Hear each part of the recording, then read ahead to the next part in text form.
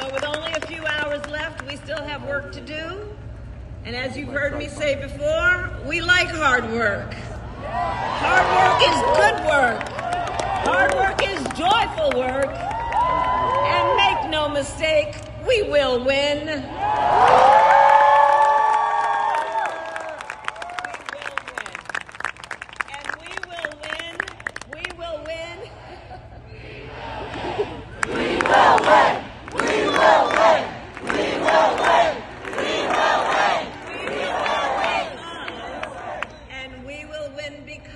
When you know what you stand for, you know what to fight for.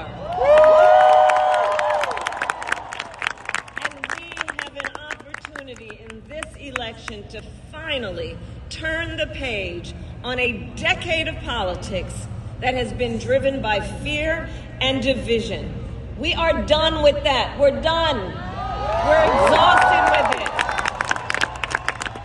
America is ready for a fresh start, ready for a new way forward where we see our fellow American not as an enemy, but as a neighbor.